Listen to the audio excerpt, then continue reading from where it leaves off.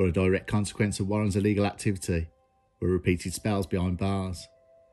He's now 59 years old. He's earned an estimated £200 million fortune, and he's now released from prison once again.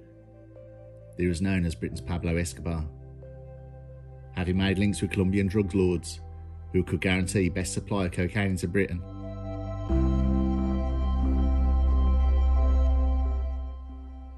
Drug kingpin Curtis Warren will be allowed to resettle in Liverpool, where he ran his £200 million cocaine empire, so as not to violate his human rights.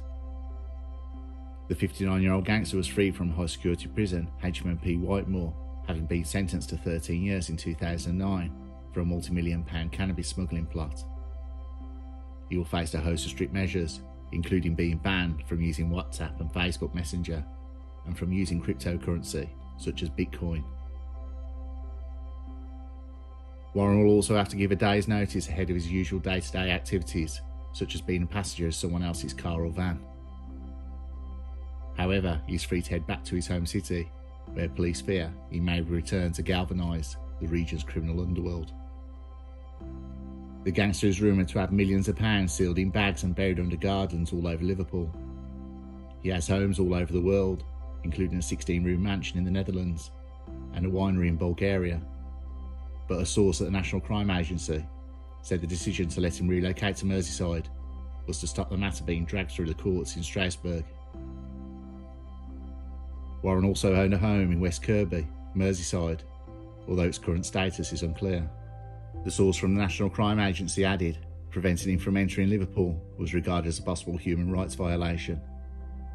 Warren is unlikely to be supervised in Liverpool by probation services because he served his sentence in full, but he will be subject of a serious crime prevention order which will restrict his ability to do everyday tasks.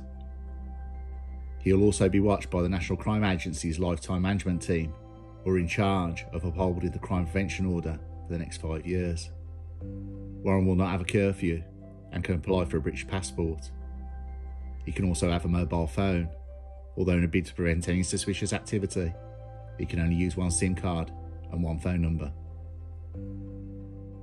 It is also understood he cannot hold more than £1,000 in cash, even in coins, and he'll be closely watched when trying to borrow money, hold trusts or shares or make transfers.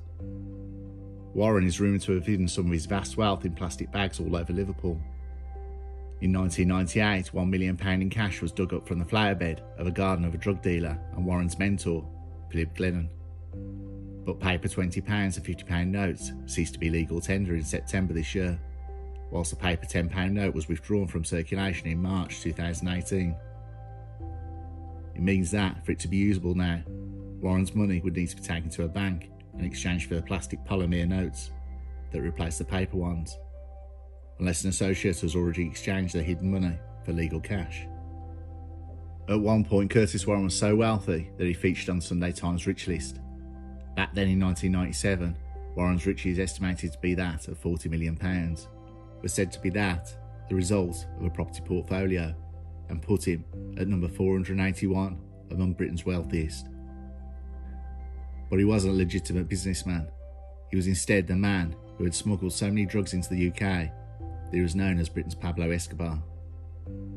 Having made links with Colombian drug lords who could guarantee best supply of cocaine into Britain, Curtis "Cocky" Warren built an empire that netted him more vast riches and notoriety. But a direct consequence of Warren's illegal activity were repeated spells behind bars. He's now 59 years old. He's earned an estimated £200 million fortune, and he's now released from prison once again. He'd been jailed in 2009 over dastardly plans to smuggle £1 million of cannabis into Jersey. It was noted how he was believed to have drug-producing contacts in countries including Iran, Morocco, South and Central America, Ghana, Thailand and Australia.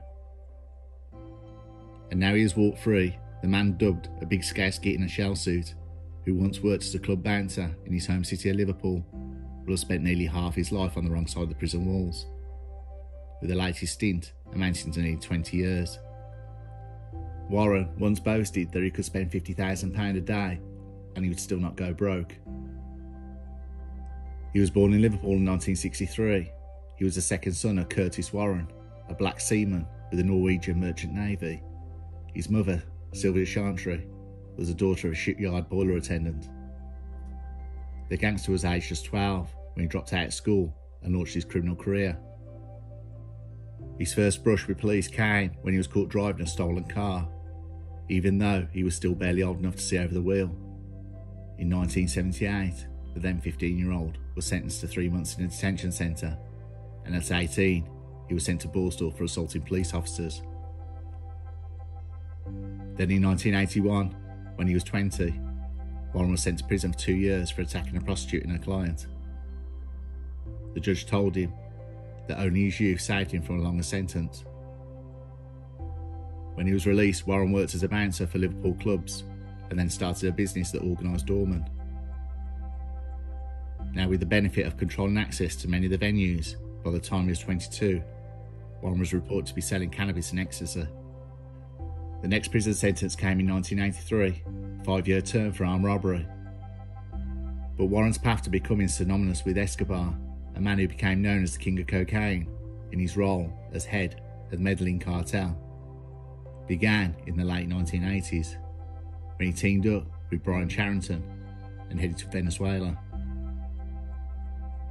The men arranged to import cocaine sealed inside lead ingots, making it difficult for the authorities to detect by X-ray. In 1993, a drugs trial that Warren was embroiled in collapsed. Warren reportedly told customs officers, "I'm going off to spend my £87 million from the first shipment, and you can't touch it." In 1995, Warren moved to Holland, where he continued his cocaine smuggling enterprise. But now he was sending the drugs to Bulgaria, where he bought a share of a winery. Once it was there, Warren's grand plan involved suspending the cocaine in red wine and then shipping it to Liverpool and freeing it from the liquid.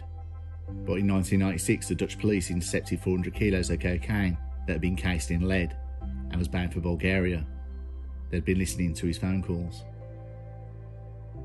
At other addresses controlled by the Liverpudlian, they found 1,500 kilos of cannabis resin, 60 kilos of heroin, and 50 kilos of ecstasy. There was also CS gas, pepper spray, gas canisters, 3 guns, ammunition, and 400,000 in Dutch guilders. The whole haul of illicit goods was said to be worth £125 million. Warren was sentenced to 12 years in prison and then was given further 4 years, being convicted of killing another prisoner following a fight at an exercise yard in 1999. After serving 2/3 of his sentence, 10 years and 8 months in total, Warren was released in the summer of 2007. His first act was to return to Britain and visit his elderly mother. 2 years later, Warren was convicted of a crime that would keep him behind bars until recently. He was jailed for 13 years over a plot to smuggle £1 million of cannabis into Jersey. He and 5 others planned to flood the Channel Island streets with huge quantities of the drug. Warren's gang aimed to buy 180 kilograms of cannabis in Amsterdam and then take it by car to the coast of Normandy, where it would be put onto a boat to Jersey. In Jersey, the street value of the drug there is 3 times higher than the UK. Unbeknown to Warren, he was being trailed by Jersey police and the Serious Organised Crime Agency. At the time, he also failed to pay a £198 million confiscation order. The National Crime Agency have claimed that Warren also invested £4 million in gold mining ventures, along with more money in petrol stations and homes in numerous countries. In an article in 2013, Warren tried to claim he was anti-drugs. He said, "It's just not good. Bloody hell, I've never had a cigarette in my life or a drink. I've never tasted alcohol or anything." The gangster did not feel sorry for the people he had left hooked on the likes of heroin. Instead, he was more worried about his mother's feelings. Referring to his 1979 conviction for cracking a woman's skull with a shotgun during an armed robbery, he said, "For my mother to read that, it was not nice stuff. It's like the last time I was arrested in Holland, they said I was in bed with a prostitute. It's not true, as I told my girlfriend at the time."